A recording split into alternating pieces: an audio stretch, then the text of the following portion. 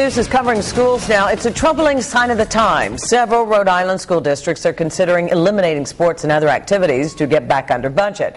We wanted to know what, if anything, is being done at the state level to help preserve these popular programs. Eyewitness News reporter Stephen Schuler joins us live now with details that are new at 5.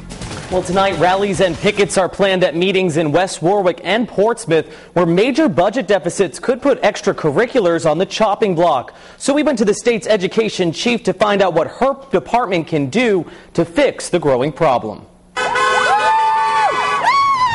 It's a scene playing out across the state. Students protesting and speaking out to save sports and extracurriculars from being cut at their schools. It actually really pains me to see that, and I know that these are incredibly difficult economic times in our state right now, and that our towns and communities are struggling to figure out how to adjust to the budget reductions that they're seeing. Budget battles throughout Rhode Island are forcing town councils to make tough choices. In Warwick, parents and students packed recent meetings to tell leaders that eliminating extracurriculars isn't the answer. It's a very, very difficult and very real exercise for our cities and towns and school districts to be going through right now. Education Commissioner Deborah Giss says the state is gathering data on spending so school districts can compare the numbers and look for ways to save money. Her department will also work to help those communities set to lose millions in the newly passed education funding formula to come up with creative ways to save sports and the arts. I'm completely confident that we can help them figure out how to find those savings without having to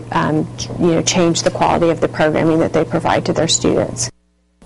In Warwick, the City Council was able to secure enough funding to save sports and other activities next year. The state aid changes expected from the education funding formula will take place over the next 10 years. I'm Stephen Schuler, Eyewitness News.